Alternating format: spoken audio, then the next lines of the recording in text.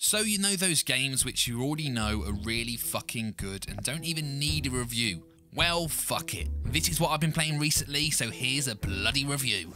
Red Dead Redemption 2. Should I buy it? Rockstar's Wild Western adventure released in 2018, 8 years after its critically acclaimed predecessor, Red Dead Redemption. As always, my review will score the game according to our 10 pillars of gaming, and they begin with the story. A key ingredient in an open world RPG, does Rockstar deliver another one of their story masterpieces? Yes. God, 1,000 times yes. The story is deep and complex and really focuses on the relationships that our protagonist Arthur Morgan builds and how those relationships change as the game progresses. An important in-game event happens around 3/4 into the game, which really changes the way that the story feels and our own outlook on it. I won't say what it is for those that haven't played it yet, but it's a really unique concept. A blurb of the plotline would basically read, a gang of outlaws struggle to accept and adapt to the changing and newly civilized world. And you really feel that. You simply don't fit in. The world is growing around you and you genuinely feel hunted. From beginning to end, it's a roller coaster, complete with a flash forward epilogue chapter to add the final bit of seasoning to a delicious Rockstar meal. These developers consistently make me cry following the deaths of certain characters in their previous titles. Miss you guys.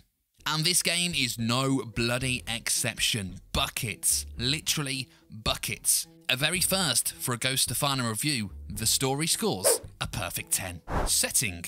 The game takes place in 1899 in a fictionalized USA featuring western areas, grizzly mountains and the racist Deep South. As per the time, the world is on the cusp of civilization. The time of the Wild West is no more, and the government wants to eradicate gangs and outlaws. So much works in this world. Firstly, it's colossal, which makes exploring it an absolute dream. Also, it's really diverse. You could be participating in the 1899 equivalent of the Royal Rumble in the Valentine Saloon, a still fairly uncivilized livestock town. Then a 10-minute horse ride, you can find yourself watching a theatre show at the theatre in the advancing city of Saint Denis. But even aside from the cities, the wilderness areas are so fun to explore. You get to the point where you do a handbrake stop with your horse every time you see a cabin or a shack in the woods.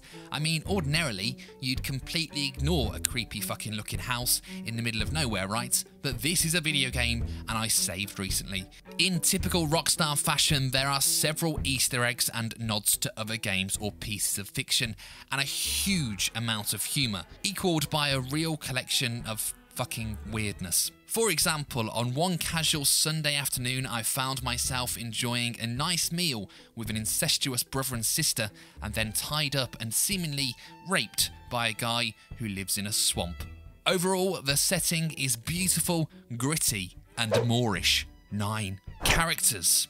A tough one to review because there are so many, and unlike most games in this genre, they're kind of all main characters, or certainly contribute hugely to the plot.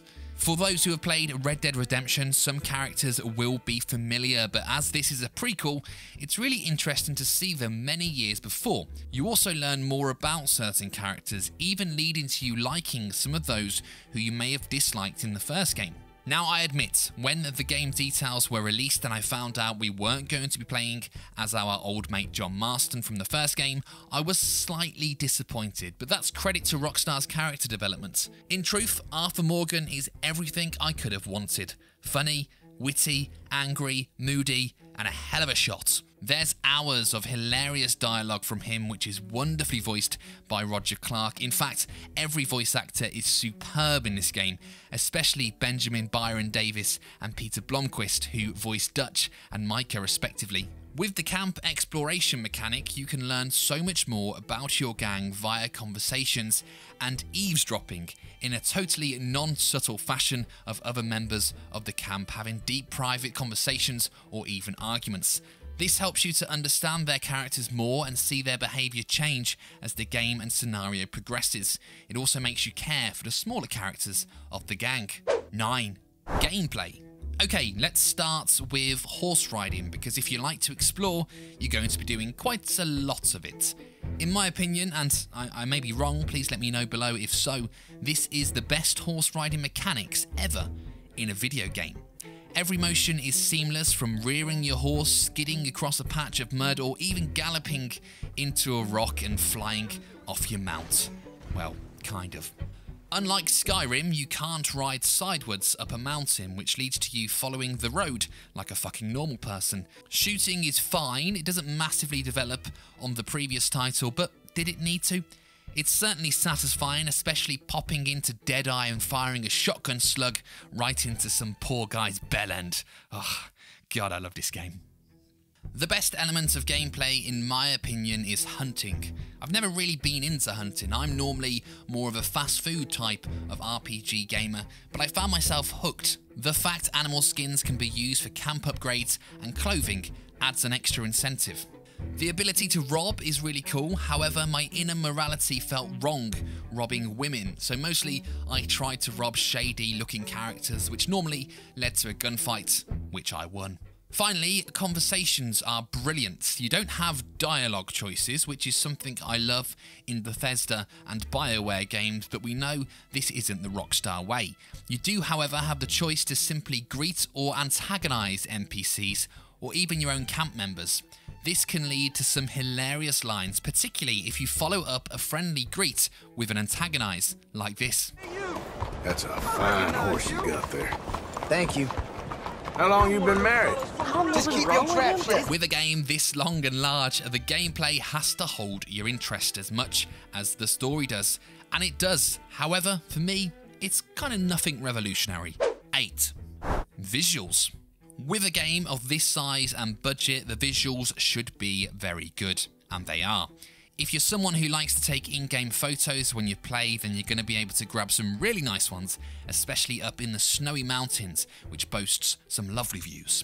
The immersive world adds to the visuals. For example, fighting in the muddy street will lead to Arthur's face and clothes becoming dirty and remaining so until you get a bath. Rainy days will drench your clothes and your horse's coat, and you'll have no problem noticing the temperature, as you will see Arthur's frosty breath emit from his mouth. The negatives: sometimes clothing can be a bit jarring. For example, if Arthur sports a beard, it can sometimes overlap your neckwear and just look a little bit amateur. The same goes for your hair. Certain hats just don't look right with certain hairstyles. Is it as stunning as Horizon Zero Dawn? No. Is it bad? No. It scores a perfectly respectable 8. Bugs.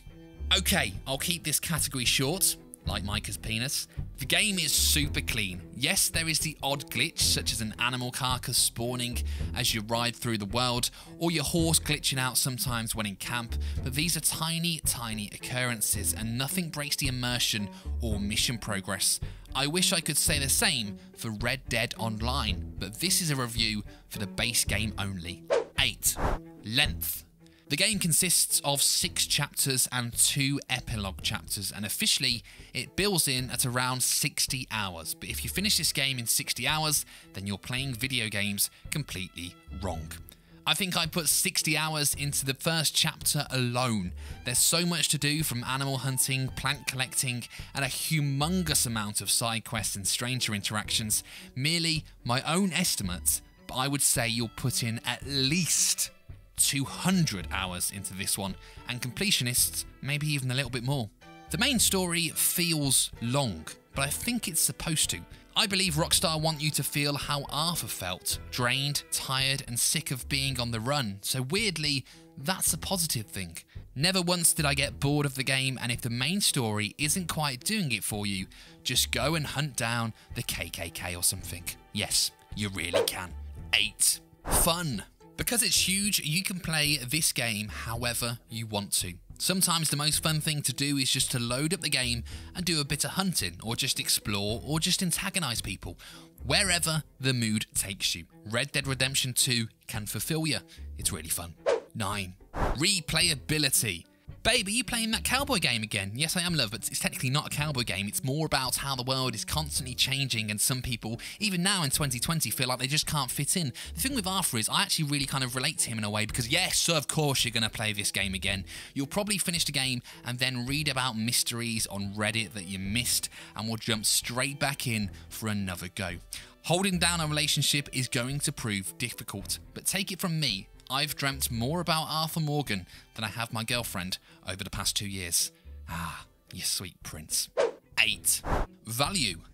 So right now, as I speak, the game is £22/$29 on all platforms. Now, depending on how your country is handling the coronavirus pandemic, you may well find yourself in lockdown at the moment like I am here in the UK. Look no further for your lockdown companion. If you've never played this game before, it's 100% worth the value at that price. Even if it were to creep back up to release price for a first-time player, go for it. 9. And there we go.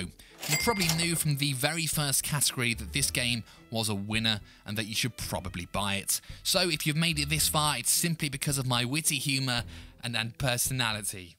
Is that it? An impressive score out of 100 for a very, very good game.